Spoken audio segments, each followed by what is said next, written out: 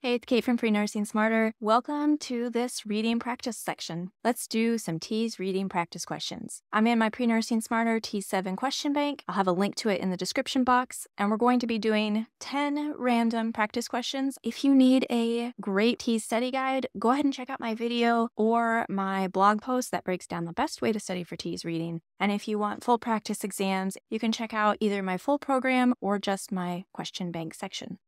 All right, let's jump into some practice questions. Question number 1. She was cool as a cucumber.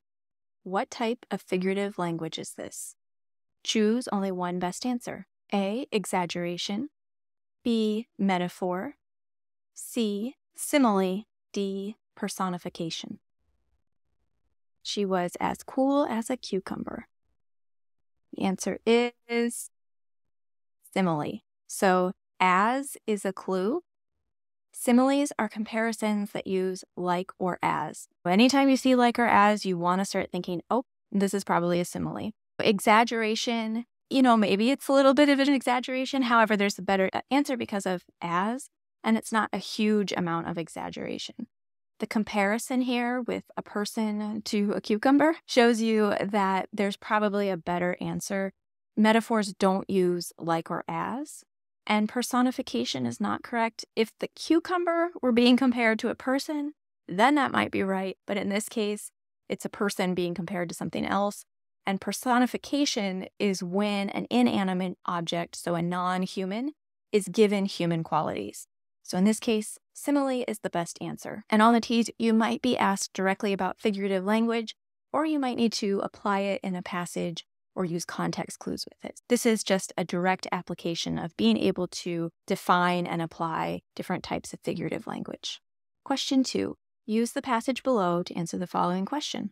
Since this is the TEAS, we're going to jump to the question. Where might this passage be found? Choose only one best answer, and you can skim the answer options. I'm going to read them aloud. A, in a medical journal for orthopedic surgeons. B, in a brochure for an immune-boosting supplement. C, in a textbook for first-year college students, or D, in a newspaper article about the immune system health of Americans.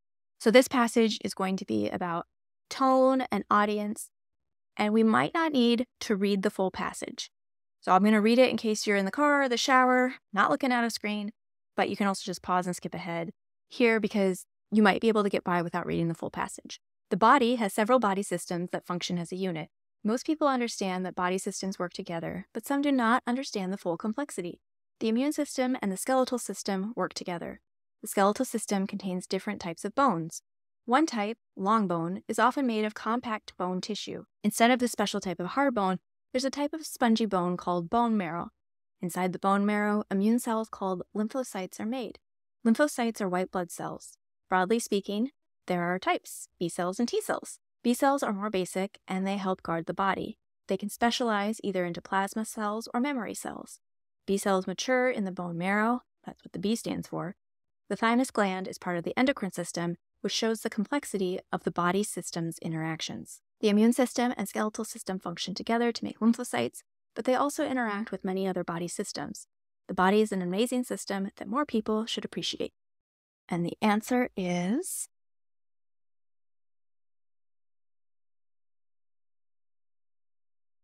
C, a textbook for first-year college students. For this passage, you might be able just to skim, and you probably wouldn't need to read this because you can see that it's written at a pretty basic level. It's just giving information. So it's probably not a medical journal for orthopedic surgeons. There's not a lot of jargon. So though this passage discusses bones, it's written more for a lay audience or a general audience. There's very little medical jargon, no technical specifics, and an orthopedic surgeon should know that the skeletal system contains different types of bones. In a brochure for an immune-boosting supplement is incorrect. It's about the skeletal system, it discusses immunity, but there's no persuasive call to action telling you to go buy a supplement or suggesting that a supplement might be great. In addition, this passage is pretty fact-based, and brochures often have opinions and biases, and they're often trying to persuade you to do something. This is fairly direct expository passage. Option C is the best answer. The passage is informative with fact-based examples. It educates the reader and uses everyday language, so a textbook for first-year college students is the best answer. And then option D is incorrect because the passage does not discuss the overall immunity of the American people. Newspaper article would have very likely the same tone as this textbook. It would likely be fact-based, informative, and written for a general audience. But the topic of the immune system health indicates that there's probably a better answer. Question number 3, use the passage below to answer the following question. We're going to jump to the question, what type of graphic illustration would best communicate the main points of the passage? And we see the same passage again about body systems functioning together as a unit. Choose one best answer. A label diagram of the axial skeleton's bones. B, a label diagram of the cells of the adaptive immune system. C, a label diagram showing a cell's journey from marrow to thymus. D, a label diagram showing stem cell differentiation. We know that this is about body systems working together, and it talks about the skeletal and immune systems. So the answer is C.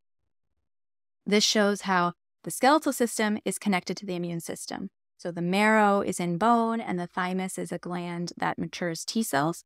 That's the best answer here. A, maybe could work, but it's not the best answer because it's just on the skeletal system and there's no immune system. Similarly, option B just has the immune system and no mention of the skeletal system or how they're related or linked. Stem cell differentiation could work, but because this passage is about the immune and skeletal systems, there's a better answer here in C. This shows you how if you have multiple questions about the same passage, you might not need to read the passage every time, and you'll want to look for the main idea, the types of examples, and be sure to read every single question option because D is a pretty good answer, but there might be a better answer. And so it's important to check all your answer options and rule them out, especially if you're managing your time. Question 4. Follow the steps below to create a new word. What is the new word? Choose one best answer. Okay. Step 1, start with the word cleft, C-L-E-F-T. Add an A after the E. Remove the C. Move the F to start the word. Remove the T. What is the new word? A, left. B, felt. C, flea. D, talc. Okay, here's where some strategy comes in. Show you the answer.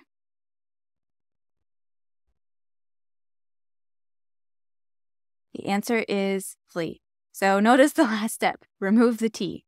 Can you start there? Cleft, our starting word, has one T. So if we remove the T and it's the last step and there's no add back a T, we know that A is not correct because it has a T. B is not correct because it has a T. D is not correct because it has a T. You can also see that there's a remove the C as well. So talc would also be incorrect. You also see that move F to the start of the word. So we didn't follow the exact steps. We looked for cues in the word. Sometimes for these questions, you can just start at the end. You can scan. You can see if there's a remove a letter and no add back the letter to help you rule out answer options and save time because these questions are just tricky time wasters. This strategy might not always work exactly this well. By scanning the answer options and scanning the steps, you can see if you can save some time. Question 5. Which of the following best describes a text with step-by-step instructions? Choose one best answer. A, expository. B, directional. C, logical. D, procedural. The answer is procedural. Option A is incorrect because expository passages often inform or educate. They usually don't give exact steps. B is incorrect. You don't need to know the word directional for the TEAS. Don't worry about it. C is incorrect. This logical on the TEAS is used to describe arguments or inferences. It's not a type of passage you'll need to know in the TEAS. And then procedural text is great to know for the TEAS. This is a type of text that gives directions and instructions. Question 6. Which of the following is often used in tertiary sources to interpret information? Choose all answers that apply. A, graph. B, chart. C, diagram. D, data. The answers are graph, chart, and diagram. Tertiary sources are curated. They're not primary, they're not secondary, they're third-degree sources. And charts, graphs, and diagrams are all used to organize data. They present analyzed data, which is great for a tertiary source. In addition, graphs and charts and diagrams can be used to synthesize information across multiple sources. Raw data is not interpreted and synthesized. These are great terms to be familiar with for the TEAS, knowing tertiary sources, knowing how data is synthesized. You will see charts and graphs in the TEAS reading section, and you might be asked about direct qualities about, good data, good sources, or you might be asked to work directly with a chart, graph, or diagram and pull out what that information is saying.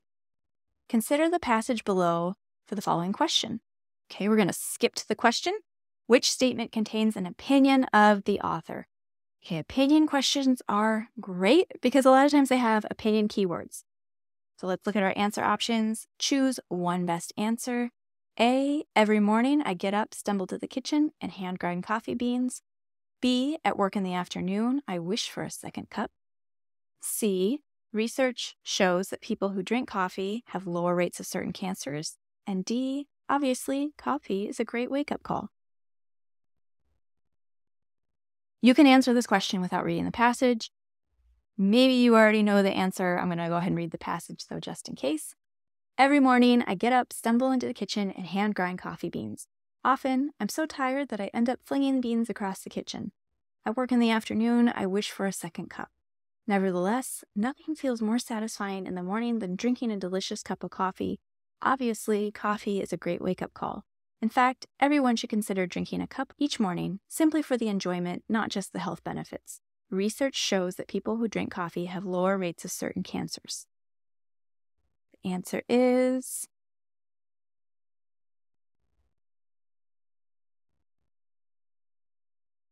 obviously, coffee is a great wake-up call.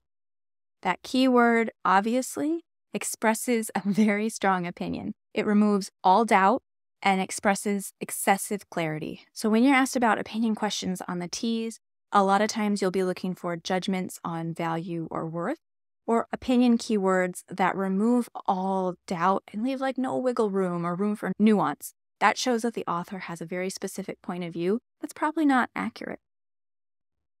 Option A is incorrect. Every morning can remove certainty. There's a better option. Option B is incorrect. The author is expressing a preference in I wish. However, it's not saying a blanket general statement or a very strong opinion. A blanket statement would be, this applies to everybody. Everybody needs to drink coffee. B is a good guess, but there is a better answer. Option C is incorrect because it has even wiggle room or room for doubt. It doesn't say all cancers, every cancer. It says certain cancer. It doesn't say cures cancer. It says lower rates. So it has some nuance. Option D, it's removing all doubt. For these types of questions, if possible, you may not need to read the entire passage. You'll definitely want to try to save time and practice with this. So do practice questions, get familiar with the keywords you might be looking for, because this passage contains several statements that could be considered opinions. So read the question first, then look at the answer options. You might have, if you jumped right into the passage where you saw the wish, or in fact, everyone should consider drinking a cup. That would have been a great answer as well. So looking at how you can make the test work for you is very important. Question 8. Which of the following provides a general overview of a text? Choose one best answer. A, introduction. B, appendix. C, glossary. D, footnote. Which of the following provides a general overview of a text? The answer is an introduction. An introduction introduces a text. It provides a broad picture of the text, including possible chapters and arguments, and it's in the beginning of the book. An appendix provides additional data, charts, and tables, and is located in the back of the text. And a glossary is an alphabetized list of words used in the book and is typically located in the back of a text. A footnote is extra information that gives context to the main text. It's typically at the bottom of the page and marked by a superscript or a little extra number that's in small print and up. These types of TEAS questions were more prevalent on the previous version of the test, the TEAS 6 that was used between 2016 to 2022. You may see this on the TEAS 7. You may not. You may see this as an unscored question. It's good to know this information, especially as you continue your college career. And in my TEAS prep program, I have a full downloadable guide of all these terms and definitions. It's a quick win for memorization. But let me know, did you see a question like this on the TEAS? And what advice would you give your fellow students? Question 9. Which of the following is least likely to appear in a fairy tale? Choose one best answer. A. Personification. B. Dialogue. C. Outside evidence. D. Sequential organization. Which of the following is least likely to appear in a fairy tale?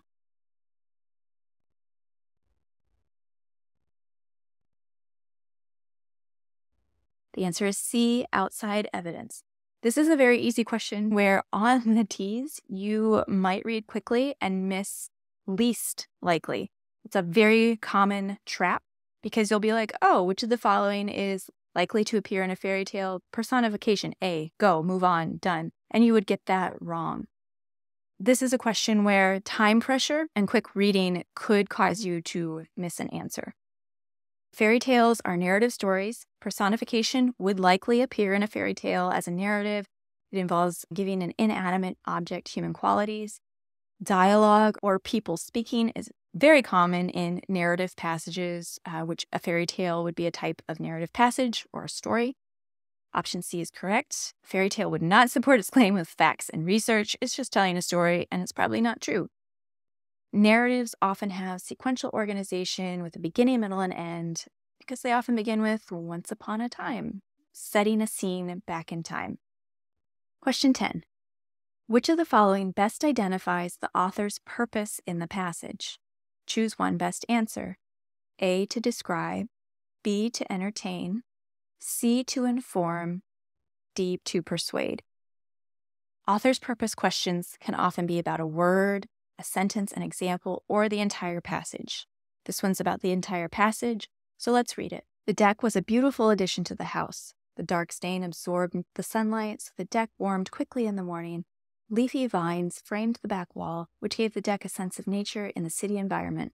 Redolent flowers around the perimeter created an inviting smell. The answer is A, to describe. So what type of supporting examples are used in this passage?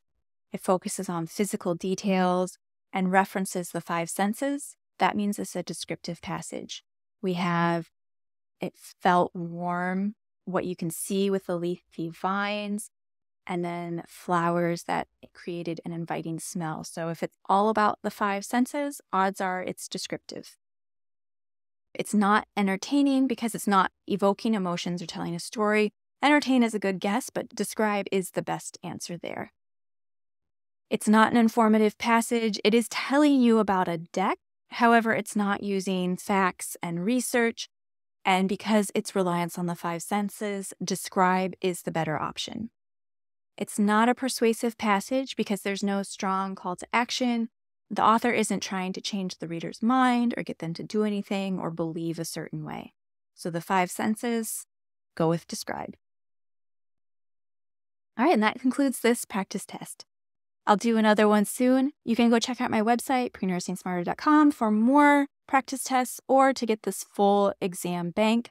You'll see you have 5 full practice exams, and each of these practice exams follows the exact breakdown of question types you'll see on the TEAS, and you'll have them for reading, math, science, and English, as well as randomized question banks and more helpful review. Keep up the great work with your TEAS prep, and I'll catch up with you in the next video. Take care.